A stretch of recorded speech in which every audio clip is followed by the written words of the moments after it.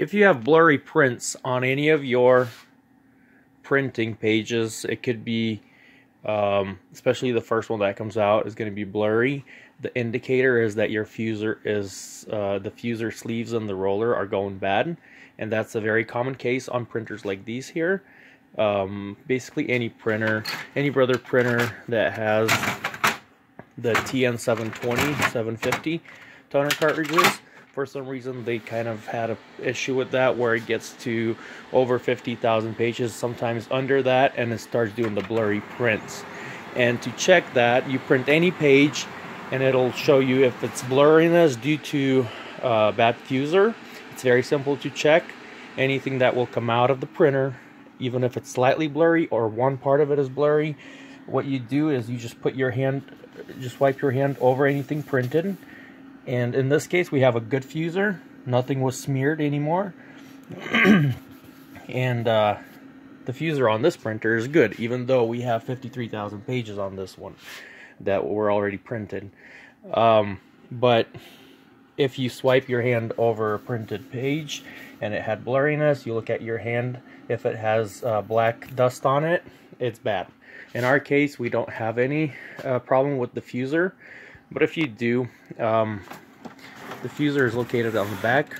You want to turn off the printer and wait a little bit before you go in there, because it's pretty hot in there. This unit right here is the fuser.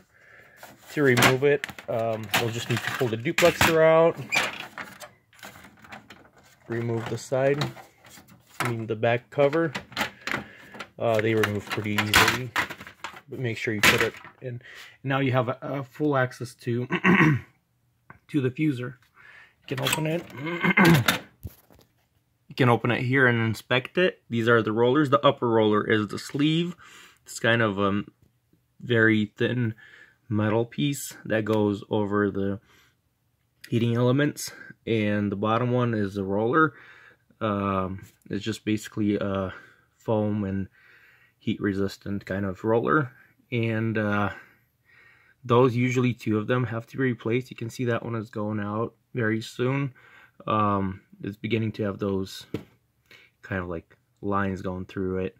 But anyway, if you don't have a problem with the printer's quality, you don't have to worry about it for a few thousand pages more.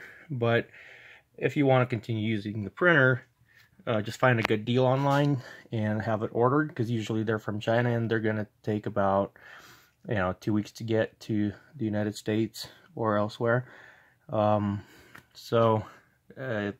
This is basically an unfortunate news for you if you have blurry lines and you have to go through this process of replacing a fuser. But to replace the whole fuser here, it's not very hard. It's about a 30-minute job, and the problem is that the fuser alone will cost you around $150. Possibly you can find a good deal of a used one with low page count for maybe $80, $100 on eBay sometimes, but that's about as low as it'll get.